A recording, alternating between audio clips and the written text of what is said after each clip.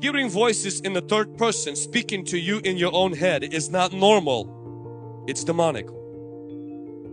Having impulsive, controlling emotions and you lose control, you say, I don't know what happened. It's not normal. It's demonic. I'm not against therapy. We're not against counseling and we're not against medicine.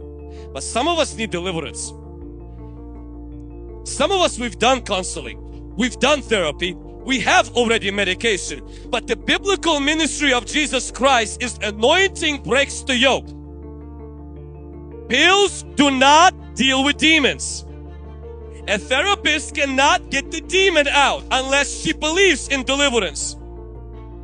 You need to go for the demonic and you need to confront the demonic. And for those of you who are like, well, they're seeing a demon behind every bush. Jesus said in the first reference of establishing the church, He said the church's primary function, He mentions that will be dealing with the demonic. Why is the church today attacking those who do that? Why do we demonize those who do deliverance instead of delivering those that are demonized?